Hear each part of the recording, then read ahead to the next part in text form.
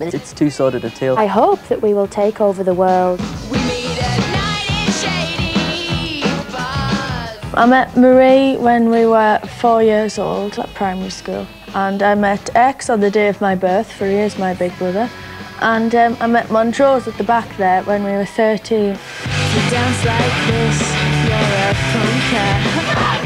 We wouldn't want to be the alternative Spice Girls because we are the chart-topping Kenickies. The only alternative we are is the alternative to boredom. Being a boy in a band is great. It makes me cool and popular. Why am I a chicken in the video? It was a damn fool idea that didn't quite come off, I think, because I thought I would be actually changed into a chicken in terms of computer graphics. The image thing is important. A lot of bands get it wrong. They think, we've got some really good songs, it doesn't mind if we look a mess.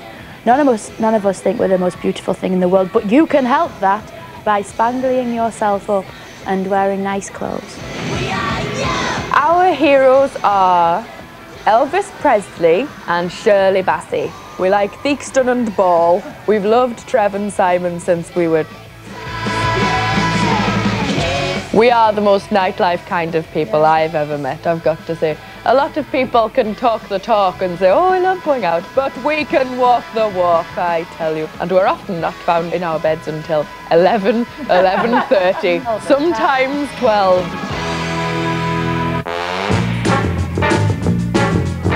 Now it's time for our fantastic